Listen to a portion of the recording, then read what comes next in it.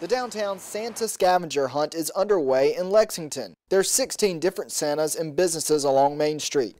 Once you complete the form after finding 10 out of the 16 Santas, you drop off the form at Town Hall to enter a chance to win prizes. This includes a gift basket with Town of Lexington swag and gift certificates for some of the restaurants. Lauren Barnes with the town says they hope it will help businesses during a difficult time. We decided to do restaurants to kind of drum up business for them, or to hopefully, get some people in the door, because during this time they're, struggling. So we just thought it would be good to just kind of do something fun and try it out for this year. You'll have until January 1st to take part in the scavenger hunt.